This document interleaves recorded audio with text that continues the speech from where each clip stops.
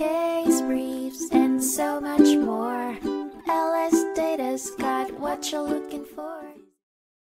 A 2010 case, Luyster v. Textron Inc., brought before the United States District Court for the Southern District of New York, centered around the deaths of Alfred and Donna Zadow in a plane crash. Elizabeth Luyster, executor of their estates, filed a lawsuit against entities involved in the aircraft engine, including defendant Superior Air Parts, which subsequently filed a cross-claim against the government. The court was tasked with determining whether Superior and the government were co-parties for a proper cross-claim under Rule 13(g), which allows defendants on the same side of a lawsuit to make claims against each other.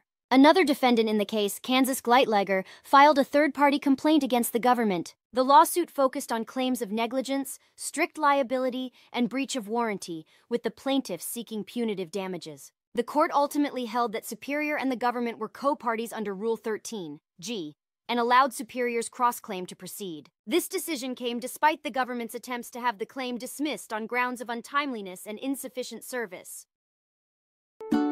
Case briefs, and so much more.